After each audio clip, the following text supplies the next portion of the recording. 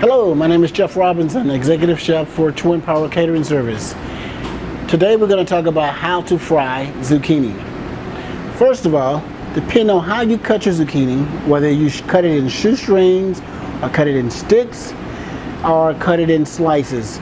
Today we're going to do two different ways. We're going to cut it in sticks, and we're going to do what we call a shoestring zucchini, or shredded zucchini, or julienne zucchini. Today we're going to take the zucchini.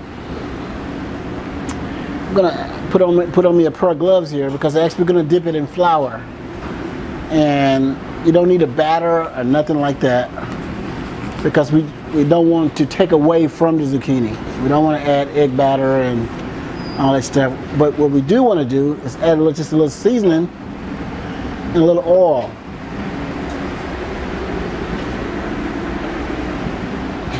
So what I'm doing is going to drizzle some oils. Something like some olive oil, some promenade olive oil, or something like that, or some salad oil, whatever your desire may be.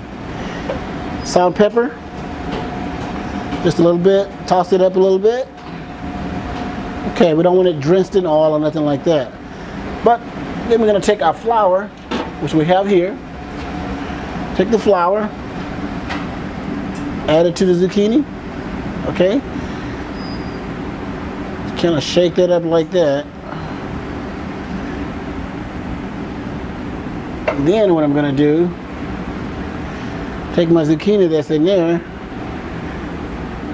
add it to my basket. If you don't have a fry basket at the house, you can always do this in a skillet or something like that at the house.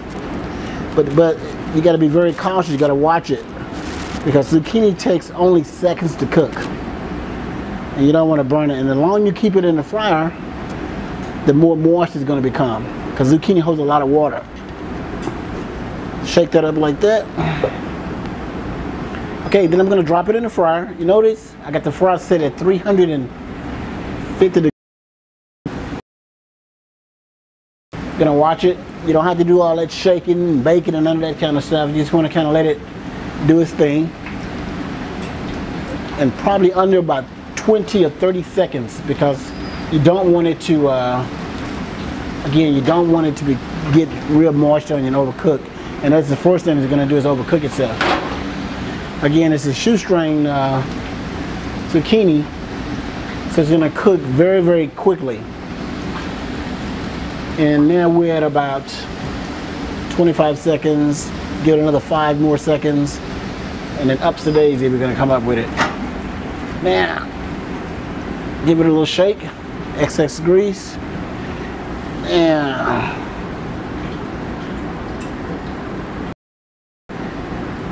take the zucchini.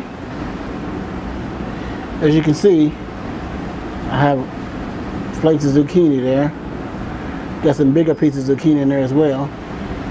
But this is what you're looking for on how to fry the zucchini. Again, this is how you fry zucchini.